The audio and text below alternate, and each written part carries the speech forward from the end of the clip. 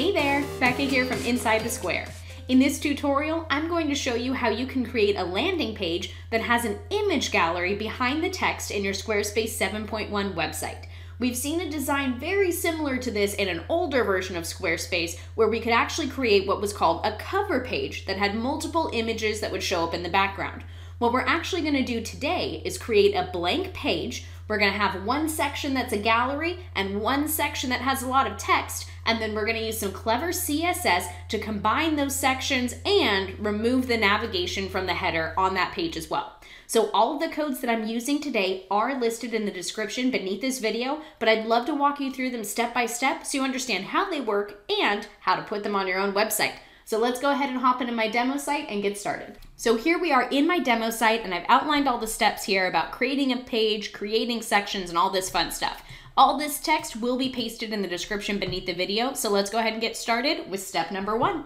I'm going to click the plus sign in the not linked section of my site, so this page won't be a part of the main navigation on my website. Clicking that, I can select blank page, and that'll be where we start. Doesn't matter what you call it, what you need to do is select edit because we've got to add some content. The first piece of content we're going to add is the gallery itself. I'm going to click this plus sign and I'm going to select gallery over here on the left hand side. Scrolling down, I can grab any of these galleries. It doesn't matter because we can change it up after we've grabbed it. Alrighty, I've got the gallery here.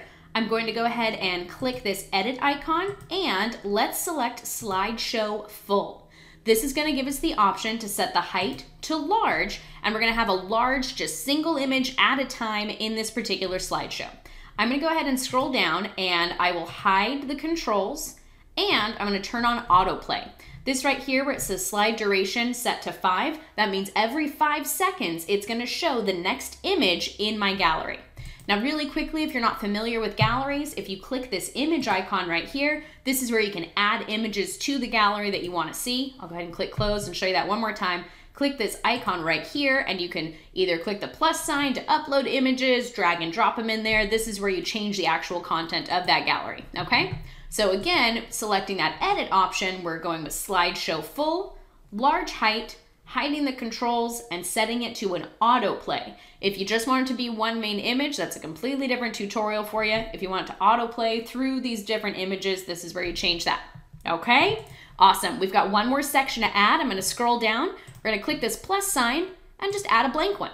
This is where we're going to actually add the content that we're going to have above that gallery. So I'm just going to type content goes here. Filler text. Yay! That looks a little silly. Now it looks way better. All right, let's go ahead and make this large text so we can see what's going on. I'm gonna center it and I'm gonna go ahead and change this, navigating over to colors because I wanna make sure it is white text that's gonna show up on top of my images. That's a personal preference. Change that text color to whatever the heck you want it to see. You do you, okay? The other important thing we're gonna do is we're gonna set this section height to large. Both of these sections need to be set to section height large, okay?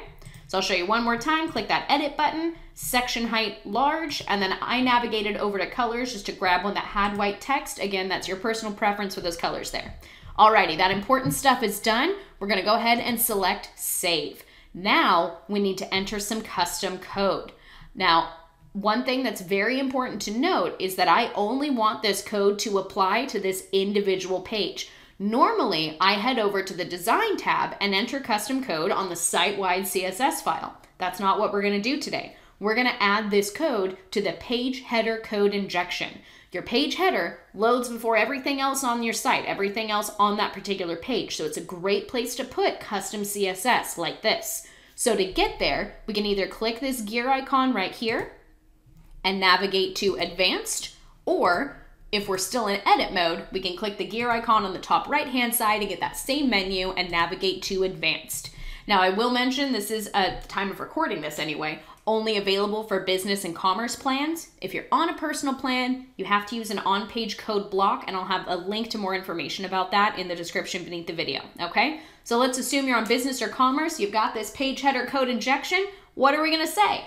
Well, we first have to tell it it's CSS. So I have to open up a side caret pointing to the left there and say style, and then close that caret. that says, hey browser, I'm about to enter a cascading style sheet or CSS. We have to tell it that it's style so it knows what to do with this code, okay? So we've got those style caret brackets there. So now we need to enter our code. I'm going to say hashtag page and then page section, opening up a bracket, and I'm going to say height 100 VH exclamation point important. What this is going to do is say any page section you see, make sure it's 100% of the view height for whatever device I'm using. So let's close that bracket and we're going to enter a new line. We're going to say page section nth child 2. And what this is saying is, all right, browser, on the page, taking a look at the page sections, we're going to apply this code to the second page section, okay? Nth child 2, second page section. So I'm going to open up a bracket and say margin top negative 100 VH important. What that says is take the top of that page section and scoot it up 100% of the view height. And this is really important. You better do this. What we're doing is moving that second section on top of the gallery section. Following so far? Awesome. We've got 2 more lines of code that we're going to add here. I'm going to enter a new line and I'm going to say page section nth child 2, because we're talking about that part again, that second section. Then I'm going to add a comma. I want this code to apply to more than one thing. So I've got to add a comma and I'm going to say page section nth child 2 and then section background. Open up a bracket and say background color transparent exclamation point important. So what I'm saying here is, okay, you see this page section? Don't give it a background. Do you see the section background on that page section? Don't give it a background. We're making sure that nothing's going to be behind that text, okay? So last line, we're gonna hide the header and footer. So I'm just gonna say header, comma, hashtag footer sections, and then open up a bracket, display none important, and close that bracket. Whew, that was a lot of code, right? Don't worry, it's all in the description beneath the video there. You can just copy and paste it, but I'm just gonna recap it for you real quick so you can understand what we're saying. We're saying, all right, browser, this is going to be a cascading style sheet code, CSS right here. On this particular page, if you see a page section, make sure it takes up 100% of the height of whatever screen it's being viewed on. Now, if you're on a page and you see that second page section, I want you to give that a negative margin to the top there, so you're going to scoot it up to be above the other page section.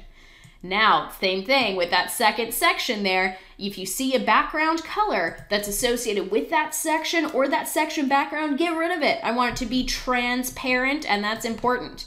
And then finally, take the header and footer of this page and don't display it. So that's the code we just wrote. I'm going to select save, and you'll notice nothing's happened because it hasn't loaded that page header code again. So I need to select done. And now Squarespace is going to refresh and check it out. We have our content above our gallery image, and the gallery itself is scrolling through those images every 5 seconds, just like we said in that animation duration. How cool is that? So we now have this as full screen slideshow gallery behind page content.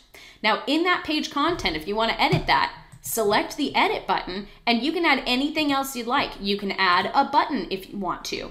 Here's a little trick for you.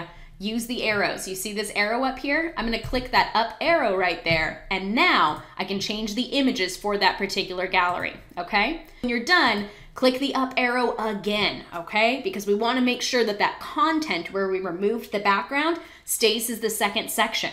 To change the images, click the arrow, change the images to anything that you want, and then click the arrow again so that content stays as the second section. Okay, that's it for this tutorial. We had a lot of codes we went over today, but all of them are in the description below, along with a typed out version of the step-by-step that I just walked you through. I hope you liked this tutorial. Thank you so much for watching. And most importantly, have fun with your Squarespace website. Bye for now. If you liked this tutorial, you'll love my CSS cheat sheet. With over 30 pages of pro tips and code snippets specific for Squarespace, you can customize your site way beyond your design menu. Download your copy today at insidethesquare.co/CSS. That's insidethesquare.co/CSS.